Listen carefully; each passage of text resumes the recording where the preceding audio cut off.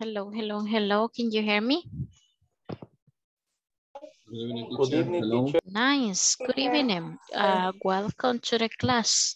So nice. Hopefully everyone is okay, safe, and let's see, secure at home probably because of the weather, right? So we have to be careful with the raining time that we have right now. So I know that probably in some areas we have people out of San Salvador here. So hopefully you are okay at home, safe, right? Just we have to be like very carefully pay close attention to the news about the weather, about the raining, I don't know how to say, the raining period of time that we have. So nice. Let's see, we are 19 participants right now. So we are going to wait a few seconds to start with the attendance. Probably the rest are coming into the class. Nice, thank you for being on time and thank you for your cameras, for the ones that are already with the cameras on. So then the rest, I want to see you as well. So try to turn on your cameras. Elian, nice to see you. We really missed you yesterday. You were not in the class, but it's nice to see you one more time. Let's see. Thank you for the ones that are with the camera. So how is the weather where you are, Francisco? How is the weather? No, no lo entendí muy bien, lo siento. How is the weather where you are right now? It's raining, teacher. It's raining. It's raining where you are, Francisco? An every day raining today. I'm sorry, one more time. Sorry. In San Jacinto it's raining today. ¿Está bien puesto? Bien dicho, perdón. It's raining right now or it was raining? Today, todo el día. But it is raining right now? Yes, it's raining. Okay, so that would be present continuous, right? Because it's an action that is starting the Gracias past. a eso le traigo un trabalenguas de la lluvia también. Okay, so how do you say trabalengua, Francisco?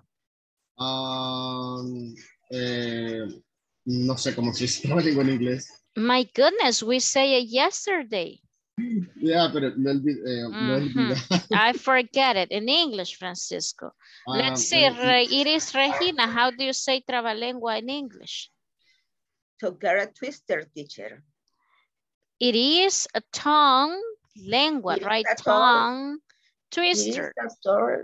Tongue twister, okay? Tongue twister. So, Francisco, lo dijimos ayer, okay? So, nice. So, let's see. My goodness. Andrea Geraldine, nice to see you. So, how is the weather where you are? Hi, how is the weather? In this moment, it's raining. Okay, perfect. Present continuous, right? So, as Francisco mentioned, probably it was raining during the whole day, but if it is raining right now, so you have to use ing, right? Present continue, because it is something that started in the past, but it's still, si no estuviera lloviendo donde usted está, pero si estuvo lloviendo, so that would be simple past, right? Algo que ya pasó. Ahí usted, ¿cuál es el verbo que va a utilizar? Bien. To be. ing, teacher. Was. That would be ing, that would be continuous, ¿ok? Si estuviera lloviendo ahorita. Pero el ejemplo en este momento es que llovió. No está lloviendo ahorita, en pasado. Was. Was. There you go. Was o were. En este caso, The raining, it's like it, okay? So el pronoun it's it. So usted me va a decir it was raining. Estuvo lloviendo, but it's not raining anymore, right? So, si es que estuvo lloviendo y no está lloviendo en este momento, pero si está lloviendo, usted me va a decir, yeah, it's raining. It was raining the whole day and still it's raining right now. So ing, present continuous. Nice. So Amilcar Edgardo, nice to see you as well. Nice to see you one more time in the class. Good evening. Nice. Claudia Lisette, what is today day? What's today day? Claudia? Is Tuesday. Tuesday what? Yes.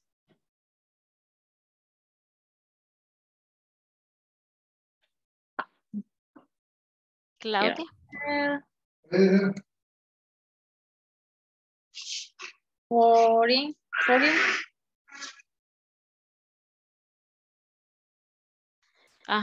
But what is today date? The full date? Claudia Lisette? Tuesday. Todavía no. Let's see, Elisa Cristina, the same question, Elisa Cristina. What's a today date, Elisa Cristina?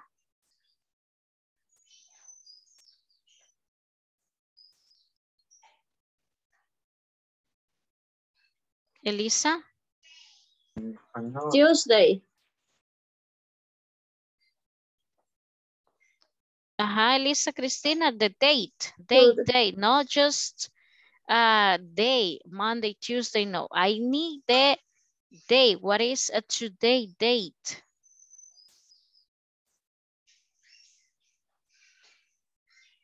Elisa Cristina?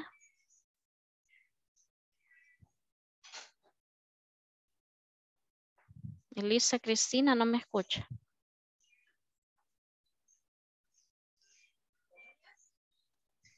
Disculpe, teacher, que no, el mute no lo podía quitar. June. June. June.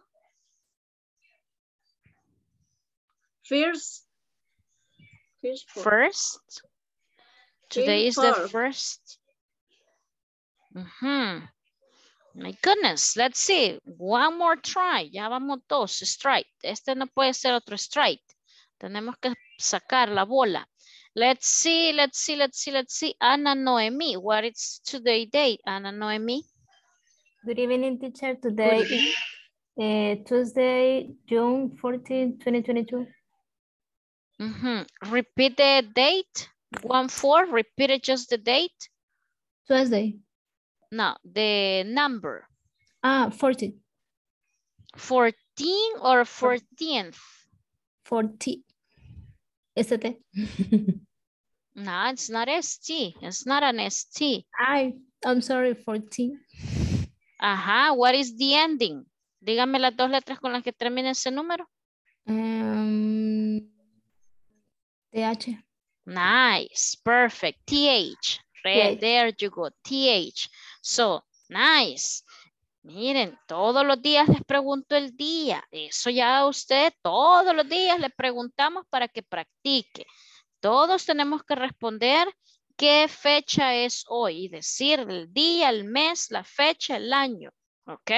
So, ahí, eso es para que practique. Eso no es algo que esté ahí en el manual. Pregúntele la fecha, pero es algo básico, right? Que hay que responder, ¿ok? Y ya sabemos que los números terminan con una TH. So, la pronunciación tiene que sonar esa TH al final. So, I have to pass the attendance, right? So, déjenme pasar la asistencia. ¿Dónde está? Aquí está. My goodness. Esta no es la lista.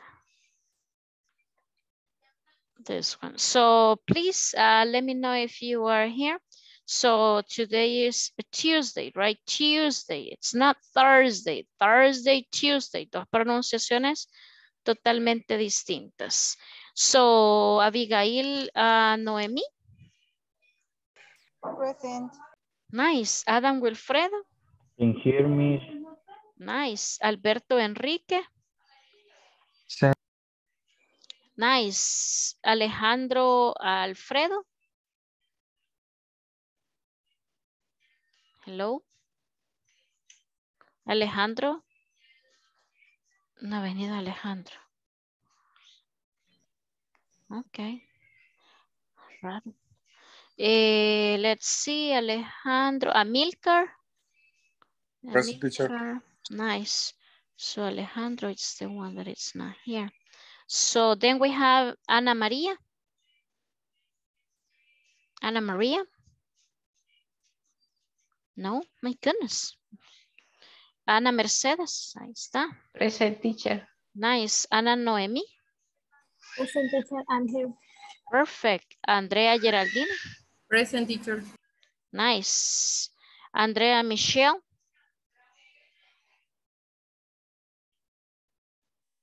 Andrea Michelle. No. Creo que tiene Carlos. problemas que le cabe contestar. Ok. Carlos Alberto. I'm here. Nice. Carlos Heriberto. Ahí está. Nice. Carlos Fernando. Present. Thank you. Carmen Guadalupe. Present, teacher. Nice. César Alejandro. César Alejandro. César, no. Claudia Lisette. Present, teacher. Nice. Cristian Gerardo. I'm here. Perfect. Daisy Sarai. Present, teacher. Nice. Damaris Mabel.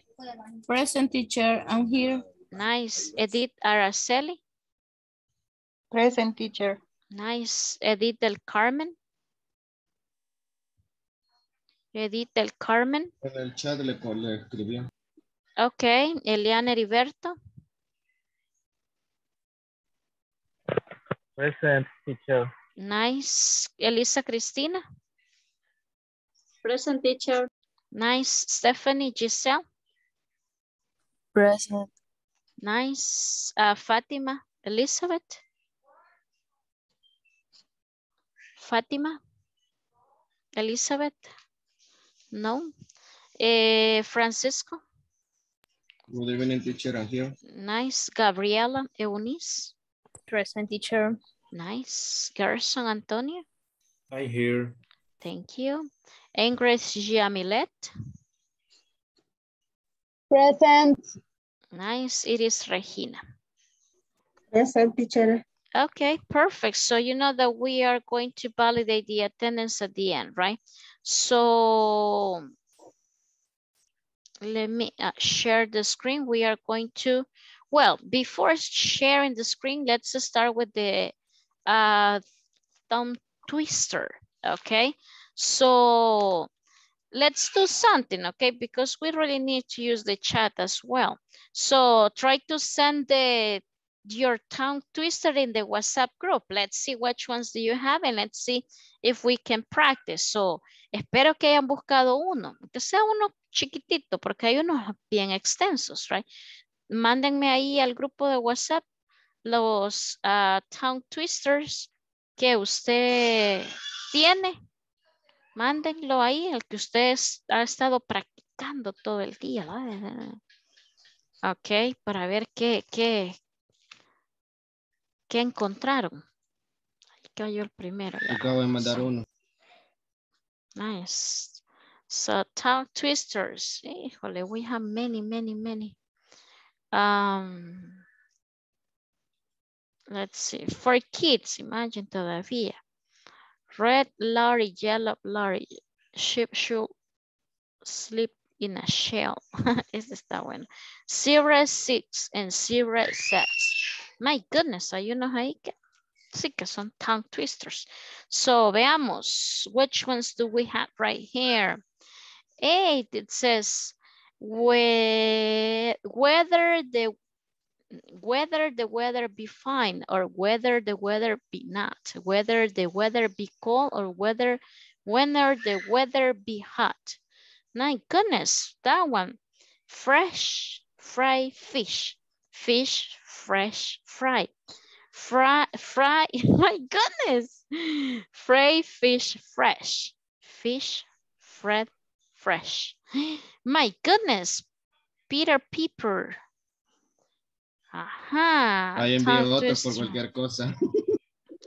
Fresh tongue twister. How many cookies could a good cook cook? If a good cook could cook cookies, a good cook could cook as much cookies as good cook who could cook cookies. Hey, I like that one. I like it. Nice. Let's see. My goodness.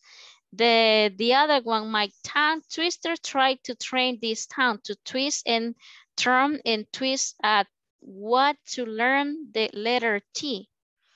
Así no va a terminar la lengua como la imagen que mandaron ahí. Let's see. There was a fisherman named Fisher who fished for a fish in a fissure. The fish with a green pullet the fishermen in. Now they are fishing the fissure for Fisher. My goodness.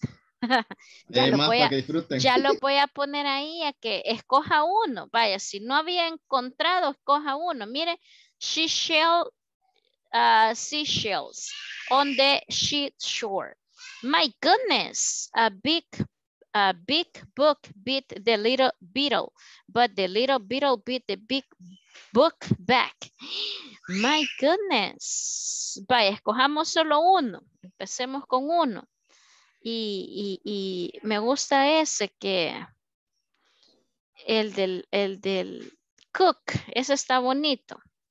El tongue twister, this one, I really like this one. So, vamos a ver, volunteers, no voy a escoger ahora, quiero voluntarios. Volunteers, que alguien que lea este de tongue twister, el del how many cookies could a good cook cook? If a good cook could cook as much cookies as good cook who could cook cookies. My goodness, está bonito este, no lo había visto. El más trabado elegí usted, teacher. No, el más fácil he escogido. No, dice how many cookies could a good cookie vaya, cookie. espere, vaya. Ustedes lo van a evaluar a Francisco, vaya. Dele pues. No. No, es que esa es la idea, que se le destrabe la lengua. Okay. Vaya, How dele. many cookies cookie a good cookie cook? If a good cook could cook cookies, a good cook could cook as much cook as a good cook who could cook a cookie. Me trabo mucho. Ajá, let's see, another volunteer. Vamos, ya hemos pasado un niño, vamos a ver una niña.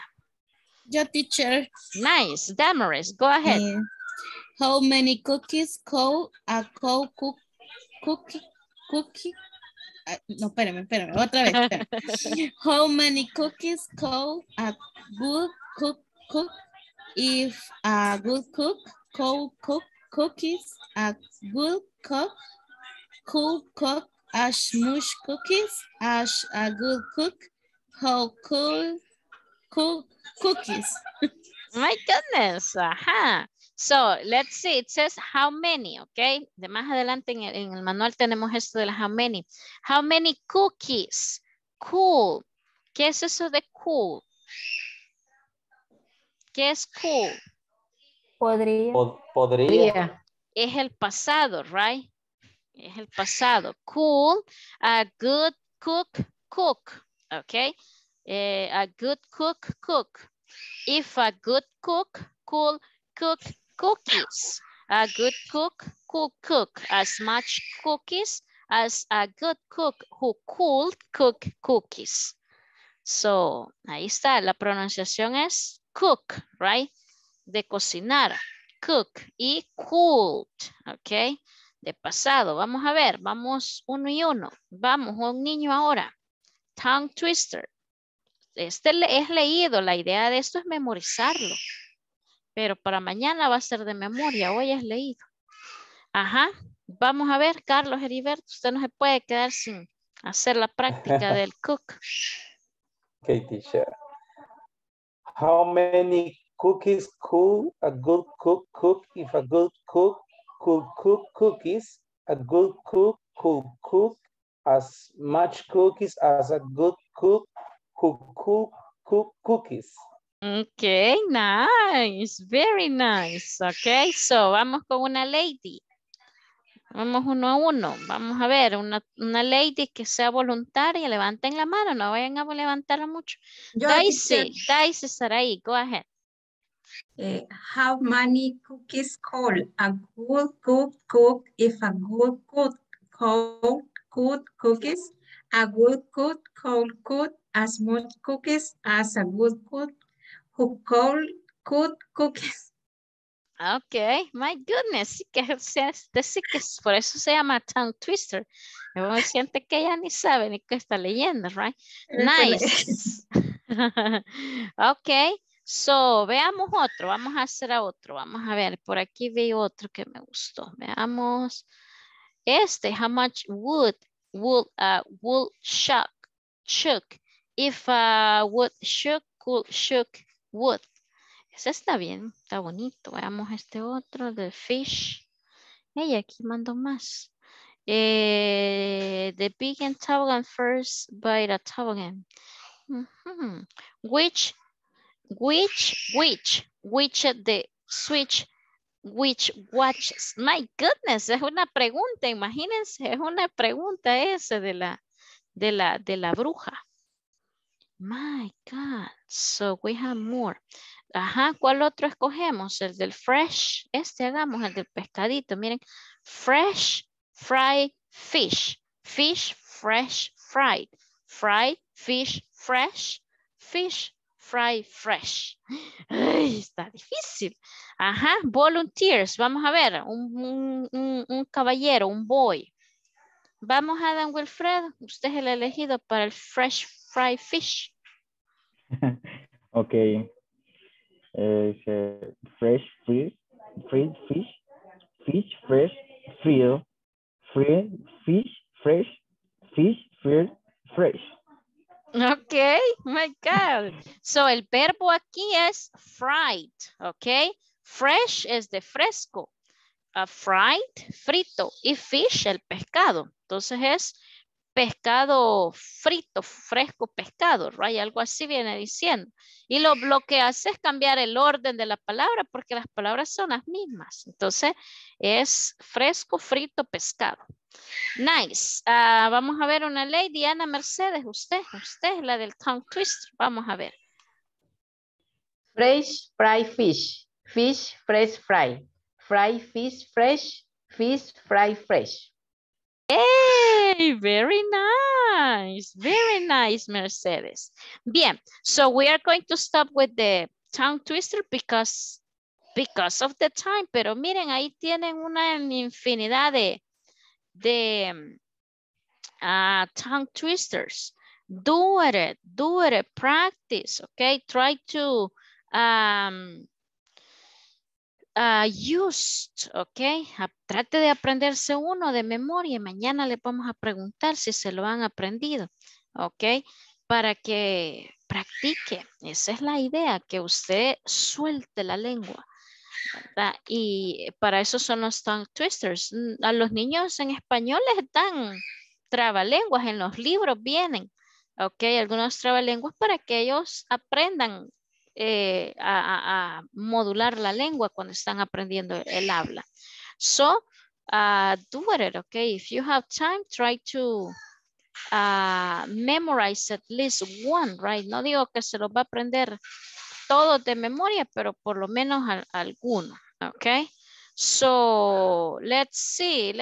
Vamos a ver si nos acordamos de lo de ayer que leímos acerca de Teresa Glass and Karim Thomas, que por ahí nos quedamos. Vamos a ver. Carlos Alberto. Who is Teresa Glass? Who is she? Did you remember?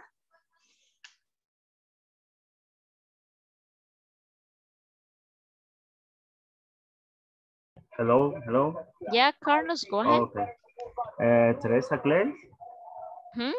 is He? no, she.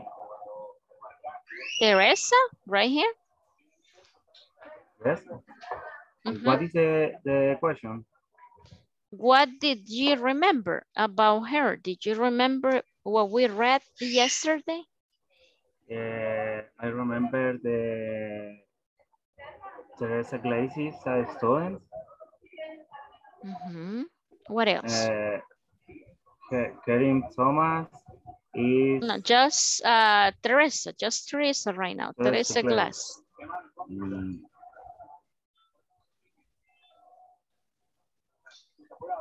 I don't remember more.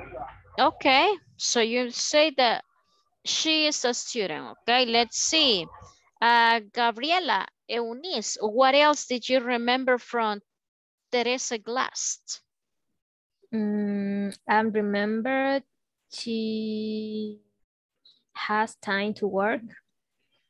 She has or she doesn't have?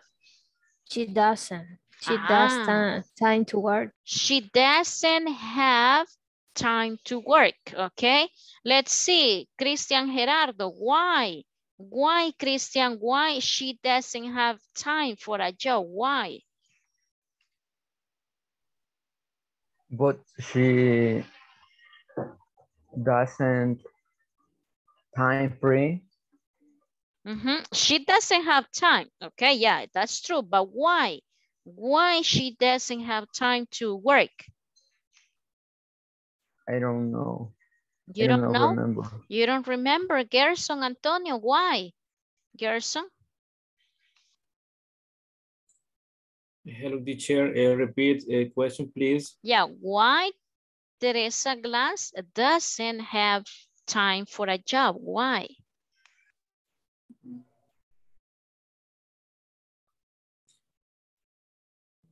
She job because college. Okay, kind of, right? Más o menos por ahí va la respuesta. Ana Noemí, go ahead. I remember she don't have money. Ana Noemí, she don't or she does? No, she does. She does. Ay, Ana Noemí. I'm sorry. She does.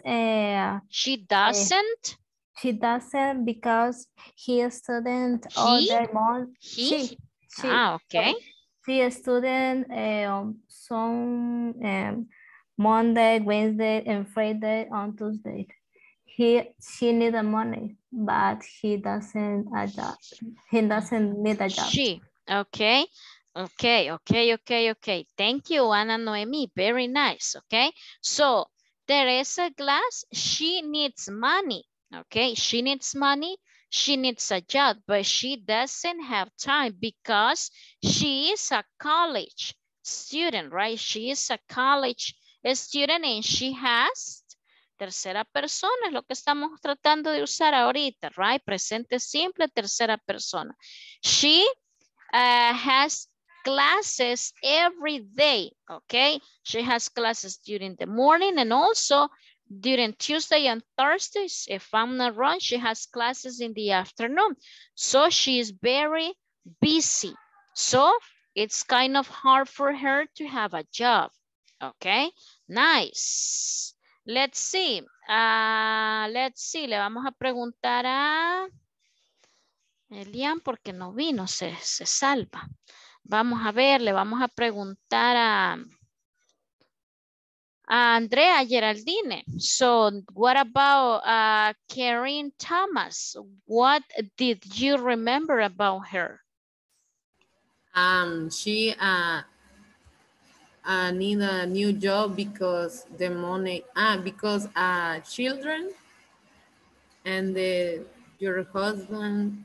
My husband? Only your. My husband? Only her husband have a job. Okay. She needs, tercera persona, she needs a job because she doesn't have enough money. Okay, and just her husband, no my, no your, right? It's her, el de ella. Okay, because her husband, it's the only one who has a job. Okay, so vean ahí cómo vamos usando sujetos, verbos, pronombres, adjetivos, palabras de enlace, ¿verdad? Eso usted lo va aprendiendo con la práctica, unir una oración con la otra, porque yo no puedo cortar las oraciones como, como decir, she needs a job, punto. She doesn't have money, punto. Her husband have a job, punto. ¿Me entiendes? Yo no puedo ir así, yo estoy dando una explicación, por lo tanto yo todas esas 3, 4 oraciones las voy a unir en una sola, que es la explicación que estoy dando. Para eso necesito palabras de enlace. Okay, so yeah, that's what we mentioned yesterday, right? She has a baby, I guess, right? That's why it says right here, we don't save very much money, so they don't really save, but I take care of the babies, so they have a baby. So she mentioned at the end, right, that she's good at typing. You know what is type? Type, Francisco, ¿qué es type? Si no me lo recuerdo es como decir tipo, ¿no? Not really, sir, not really. Claudia Lisette, what is type?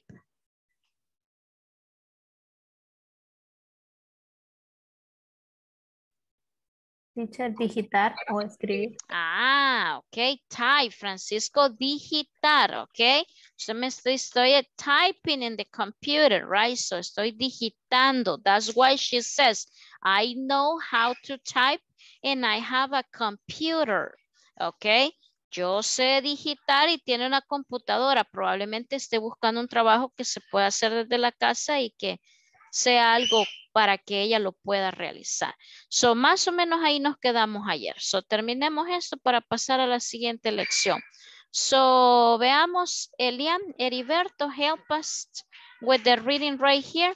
Read Lamarck Andrews, please just read the paragraph right here, Elian.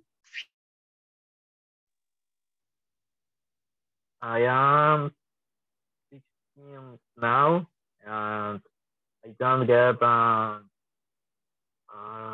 you want, ¿cómo se pronuncia esa palabra? Sorry, one more time. You want, allowance.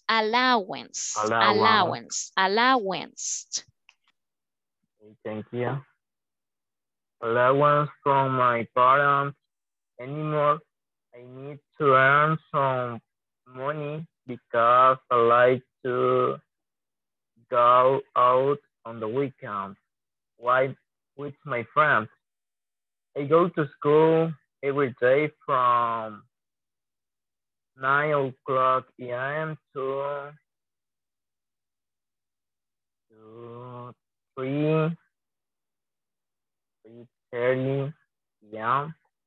My father owns a restaurant, so I know a little about restaurant work. Okay, nice. Thank you, Elian. So it says right here, I am 16 now, and I don't get a allowance. Allowed. ¿Han escuchado esa palabra, right? Allow. So what is allowance? Financiamiento. Tolerar.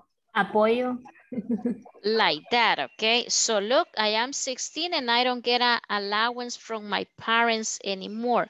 So allowance from my parents anymore. So es como que los papás ya no lo están como manteniendo mucho, ok? So, financiando, ok, costeando, mantener, decimos nosotros en español, yo ya no mantengo a mi hijo, dice usted. So, ya los padres ya es como, ¿qué vas a hacer, right? So, Esa es la palabra. Allowance from my parents anymore.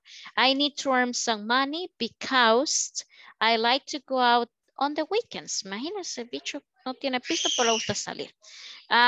With my friends, okay? I got to school every day from 9 a.m. to 3:30 p.m. My father owes, ¿qué es eso de owes? Propietario. Propietario. O Nice, dueño. ok, es el dueño, el papá es dueño de un restaurante. So I know a little about restaurant work. So esa es la experiencia que él tiene porque él ha visto a su papá cuidando o haciendo crecer el negocio. Entonces esa es la experiencia que él tiene, pero he's really busy, right? Imagine from 9 to 3:30 he's in the school. So probably he needs to work like look for a part-time like that, okay? So questions about Lamerick Andrews, we have any question or any work that you don't know? I have a question, teacher. Go ahead first. The pronunciation correct. The allowance is Allowance. Francisco, the correct pronunciation. Okay, the pronunciation correct al revés, right? The correct pronunciation for this word is like this. O si usted me quiere hacer como pregunta, ahí me está firmando.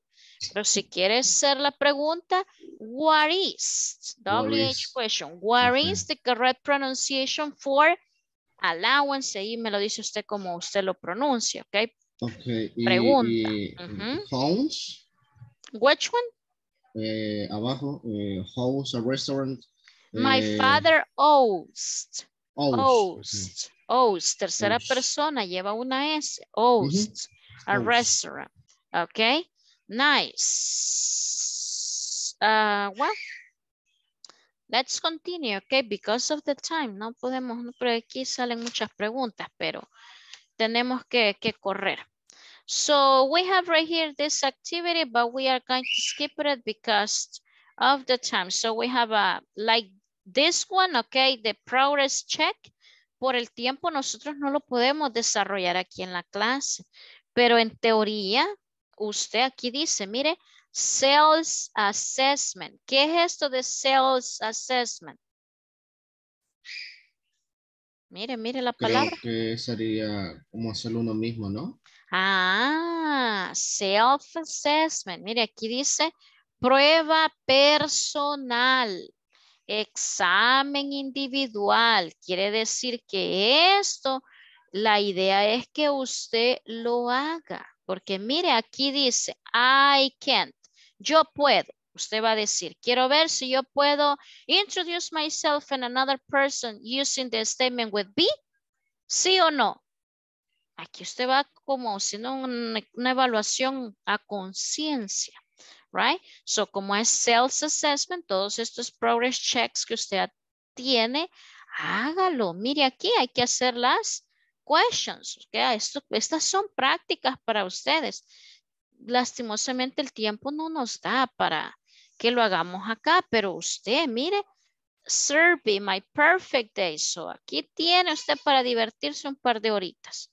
So let's move on. Let's see how much it's it. Okay, we have a question right here. That is the section number 3. How much is it? Okay, la pregunta. Usted va a cualquier lado y ¿cuánto vale? ¿Qué cuesta? Así decimos en español, right? ¿Cuánto vale esto?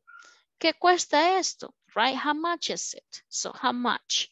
Es parte de una WH question, pero estas normalmente los ponen aparte con los countables and uncountable nouns.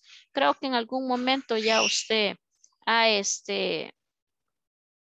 escuchado de los countables and uncountables, right? Lo que se puede contar y lo que no se puede contar. No es ese el tema, pero para que usted sepa cuándo vamos a usar esto del how much and how many. So it says right here, we have a snapshot and it says the meaning of colors in the United States. So we have to see it right here, but it's in the US, right? No es aquí en El Salvador, but probably, right, can be. So look, we have colors and we have like an adjective, ok, sería un adjetivo que dice qué significa el color. I don't know, which is your favorite color? For example, in my case, my favorite color is yellow. So the meaning for yellow is happy. Probably it is. So look, green, yellowst. So what is yellowst? Celoso. Celoso. Mire, si a usted le gusta el color verde, usted es yellowst. Okay, orange, it says fan. Okay, red, exciting. ¿Qué dijimos que era exciting? Como inteligente. No, Excitante. exciting. Introvertido. Excitante. Fabuloso. Exacto. Emocionante. Emocionante. Excitante, no, eso es otra cosa. Están yendo por otro lado. ¿Ok? No, solo porque ahí dice exciting, como tenemos el español aquí, yo lo quiero traducir a excitado, pero es que no es eso. Exciting es emocionado. Están yendo por otro rumbo. Pink, lovely. Ok, lovely. So, amoroso. Purple, mysterious, okay? Mysterious. Brown, friendly. Black, sad. Great, boring. Right, pure, pureza, right, santo, hay un alma pura. Blue, it says, my goodness, no veo esa letra. Grateful, no sé, grateful, no sé, grateful creo que dice no veo, la verdad no miro esa letra. So this is the meaning of colors, okay? Let's see. Vamos a ver a quién no le hemos preguntado este día. Iris Regina, which is your favorite color? My favorite color is the purple. Okay, your favorite color is purple. So that means that you are mysterious people. My goodness. Okay, Damaris, Mabel, what about you, Damaris? What is your favorite color? Pink. My favorite color is pink. Okay, pink. My goodness, you are a lovely person. Very nice. Carmen, Guadalupe, what about you? What is your favorite color?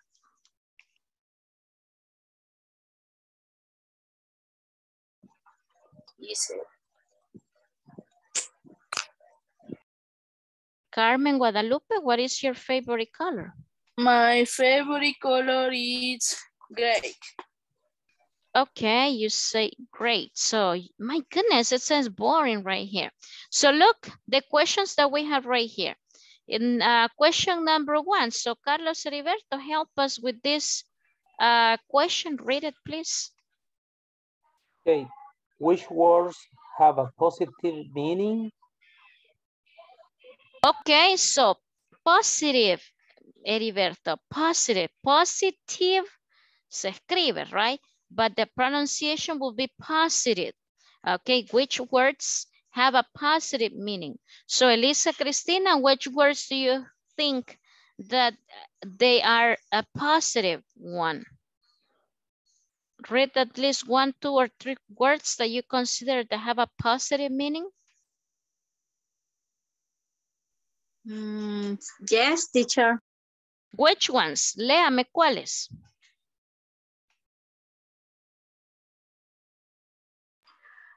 Pink.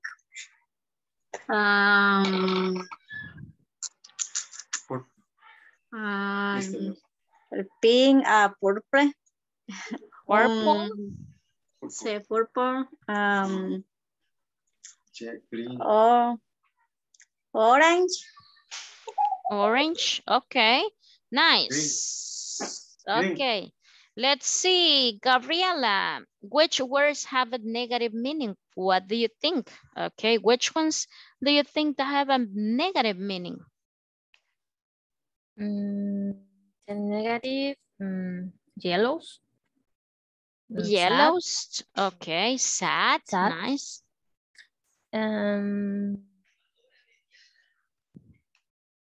Only that one. Probably boring, this one, right? Boring, okay, boring, aburrido.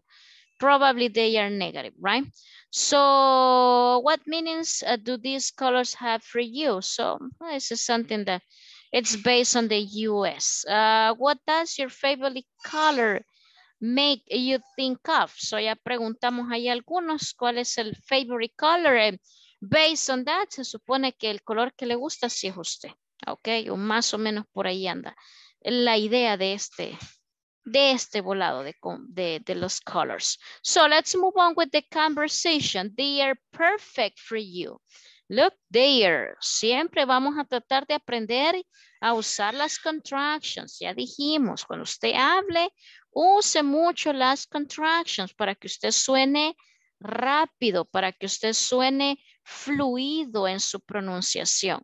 Okay, they are perfect for you. So look, we have a conversation right here between Steve and Maria, right? Maria. And the conversation says, oh, look of those earrings. Maria, they are perfect for you. These red ones? I'm not sure. No, the yellow ones. Oh, these? Yellow, it's really a good color for me. Well, that necklace, it's bad. Which one? The blue one right there. How much is it? It's $42. That's expensive. Hey, let me get it for you. It's your birthday present. Happy birthday. Okay, nice. Okay, nice conversation. Okay, so do we have new words right here? ¿Alguna palabra que la pronunciación o que no sepa el meaning? Creo que those, ¿cómo dijo que se pronunciaba? Those. Let's see, Francisco. Where exactly it says? Look, and those. Up. Those. Okay. ¿Se acuerdan? Esto, ¿se acuerdan de cuando vimos el this, that, these, and those? ¿Se acuerdan de eso? Demonstrative pronouns, ¿se acuerdan? ¿O no se acuerdan? Acuérdense que dijimos que este módulo ahorita es un repaso. Es un repaso de todo lo que hemos visto en otros niveles. ¿Quién se acuerda de eso? Ahí en el libro hasta una manita sale así. ¿De qué? ¿Te ves? Apuntando. Because it's plural, ok. So eso usted ya lo vio. Y bueno, los que han estado conmigo saben, hasta una manita les puse ahí, mire. Ahí señalando cerca, lejos, singular y plural. ¿Se acuerdan de eso? De todos, sí, significa esos, esas, aquellos, aquellas, this, that, this. Vaya, pues ahí le voy a regalar una imagen bien facilita, mire, una manzanita, para que usted vea qué fácil es esto. Esto ya lo vimos y ese no es el tema. Solamente lo retomo para que a usted se le haga la memoria. Sí es cierto, ¿ok? This means near and it's just one. That means far and it's just one, ¿ok? These, it's a plural and it's really close, it's near. And those, it's a plural but it's far, ¿ok? Todo va a depender. Si yo tengo el objeto en mi mano y es uno, these. Si yo tengo un objeto pero está lejos de mí, es that. ¿Ok? En la plataforma creo que tienen un ejercicio de eso, si no estoy mal. Me pareció verlo por ahí. Sí, hay una que está mal escrito. ¿Verdad? Entonces se supone que ya lo vio usted. El this es para plural cerca. Yo tengo 3 lapiceros en mi mano. Yo digo, these pens are mine. Ok, plural. Y el those es un plural, pero está lejos. Yo estoy señalando aquellos lapiceros, aquellos niños, aquellas mesas, right? So, eso ya lo habíamos visto anteriormente. Nice. So, that's the word, those. So, do we have Carlos? Go ahead, Carlos Alberto. One question, teacher. Why is use the word once very times? How much? That's what we have right here. Look, one and once. Okay, one would be for singular and once would be for plural. Okay, so este one and once, si usted se fija, casi siempre va al final. Acá hay unos ejemplos. Mire, ya vamos a llegar aquí. That one, ok. So, en español nosotros usamos eso. Usted dice, mira, ¿te gustan esas, no sé, manzanas? Y usted dice, ¿cuáles estas? No, aquellas. Ok, so ese es el one and once. Once is if it is just uno. And once, si son 2, 3,000, 5,000, 10,000, no sé cuántas, plurales, right? So ahí es donde yo voy a usar eso. Y por eso en esta conversación están en el ejemplo, porque es lo que viene acá en la parte del grammar. So, Perdón, teacher. Entonces, significa que ese once es nada más como un auxiliar dentro de la oración, porque si en realidad traducimos esa oración donde dice this red one, yo no le hallo el uso en once. Exacto, es ¿cómo le digo? O sea, no es que yo le voy a buscar una traducción. Eso es como que yo diga, these red ones, estas rojas, ok, porque mire, le dice, hey, mira estos aritos, María, están perfectos para ti. Y viene María y le dice, estos rojos, no estoy seguro, no estoy segura, le dice. No, los amarillos. Ok, esa es la traducción. O sea, el once, no es que voy a decir uno, unos. Si yo lo quiero traducir porque one es uno y ones serían más de unos. No, no es esa la traducción, Carlos. Muy bien. Esa es como un complemento, como una afirmación. Los amarillos, los rojos, los verdes, los altos, los bajos. ¿Ok? O el amarillo, si fuera solo uno, el rojo. Es como una afirmación, como un complemento de esa oración, pero no voy a, es que yo lo voy a traducir. Los rojos unos, el amarillo uno, no, ¿verdad? No es así. ¿Ok? Nice. My goodness, we have 6 more minutes, so we have time just for 1 or 2 to practice this conversation. So, vamos a ver, Ana María. Ana María, please be Maria because you are Maria. And Gerson, please be Steve, Gerson Antonio. So go ahead, Gerson and Ana Maria. Oh, look at those earrings, Maria. They're perfect for you.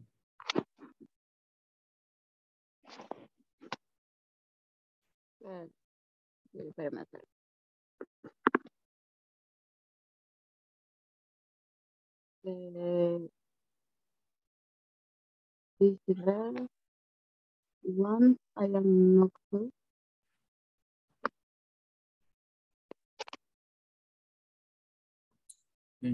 Continue, Gerson. No, the yellow ones. Oh, the yellow is not really a good color for me. Well, that Nixlands isn't bad. Which one? That blue one rings there. How much is it? It is 22. That's expensive. Hey, let me get it for you. It's your birthday present. Happy birthday. Okay, nice. Thank you. So, well, we have 4 more minutes and I have to validate the attendance. Tomorrow we are going to practice a little bit more because we have to improve some words right here. And like 80% of the words that we have right here, they are words that you already know. Si al caso le ha salido ahí 1, 2, 3 palabras que no son muy comunes, no es que nunca las hayamos visto, sino que probable no son muy comunes, pero las demás tenemos que pronunciarlas bien si no es una palabra que es primera vez que yo la veo, ¿ok? So, esta es una observación para todo el grupo en general, ¿verdad? Todo el grupo en general. Usted, casi siempre que ponemos una conversación, si usted se fija, yo lo leo primero, ¿verdad? Creo yo que algunos de estos diálogos usted lo tiene en la plataforma grabado también para que usted lo escuche. Y si usted va al día con la plataforma, usted ya pasó esto, porque usted está trabajando en la sección 3 ya por terminarla el día de mañana. ¿Ok? Y el examen de mitad de curso, right? So, ¿por qué digo esto? Porque tenemos que hacer la correcta pronunciación de las palabras, ¿ok? Nada más tengo 2 minutos para comentarles. Yo entiendo, créanme que yo sé que ustedes trabajan, yo sé que usted estudia, yo sé que pues sí, usted pasa ocupado, pues no es una persona que pasa ahí en la casa viendo la pared todo el día. Entonces, pero pónganme la cámara. Miren, hay un montón y de todos solo hay una persona que me ha escrito diciéndome el motivo por el cual no iba a estar totalmente presente. De ahí los demás se supone que están en la clase. Les digo esto, ¿por qué? Porque yo normalmente, y los que ya están conmigo de un tiempo, me conocen. Yo no le pregunto al que tiene la cámara apagada. ¿Sabe por qué? Porque yo no sé si está ahí, si no está, si se durmió, si está en el baño. Ya ha pasado que enciende la cámara y ahí está en el baño. Entonces, por eso yo mejor no le pregunto. Pero, ¿por qué les hago mención de esto? Y tengo 1 minuto nada más. Porque se va quedando usted, ¿verdad? Se va quedando sin práctica, se va quedando usted sin participar, se va quedando usted atrás del grupo, ¿verdad? Yo sé que algunos están incluso en su trabajo, en la clase, pero avisen, ¿verdad? Sí, yo ya sé, como les digo, de todos los que no tienen cámara, solo hay una persona que yo sé el motivo por el cual. Que ahí los demás, no sé. Y no es que lo estoy regañando, si es que yo no lo puedo obligar a que usted ponga la cámara. Yo nada más le hago la observación y la invitación a que usted encienda su cámara para que yo lo vea y yo le pregunte. Si ustedes ya se fijaron, yo trato de preguntarle a todos, a todas, ¿verdad? No es que yo le voy a estar preguntando solo a Francisco, como a veces lo molesto, ¿va? Pero es por molestarlo, porque así él se divierte. Que Francisco, Francisco, Francisco, pero así aprendo. así aprende, ¿verdad? Él así le gusta. Entonces, yo a todos les pregunto, ¿verdad? Usted no me puede decir, y a mí no me pregunta nunca. A todos, aunque sea una cosita sencilla, pero le pregunto. Entonces, el que no tiene la cámara, yo no le pregunto. ¿Qué va a pasar? Que usted se va a quedar. Nunca pronunció, nunca dijo. Y el que va a salir afectado va a ser usted, porque los compañeros van a ir creciendo, avanzando y usted se va quedando atrás, ¿verdad? Como vuelvo y repito, yo entiendo que están algunos en el trabajo, algunos están enfermitos, algunos están ocupados, pero trate de hacer el esfuerzo que la horita que tenemos de clase, usted la ponga aquí, ponga la cámara, usted esté pendiente, usted me levante la mano ahí, póngame a mí a leer. Yo quiero participar, yo quiero contestar para que usted vaya viendo el progreso de cada uno de ustedes. Ya cayó migración aquí. Voy a pasar asistencia rápido. Alejandro Alfredo. Alejandro no vino. Súper extraño que no vino Alejandro. Ana María. Ana María. Nice. Andrea Michelle. Present, teacher. Nice. César Alejandro. César Alejandro, no. Fátima Elizabeth. Bien, solamente ellos. Los demás tienen asistencia. Ya los desvelé un minuto. See you tomorrow. We have class tomorrow. It is Thursday, but it's like Friday, right? Because it's the last day. So see you tomorrow, okay? Good night. Enjoy the rest of the night. And see you tomorrow, okay? Bye-bye. Good Take night, care. teacher. Bye Good bye. night. Bye. Bye-bye. Take care. Bye. Good night.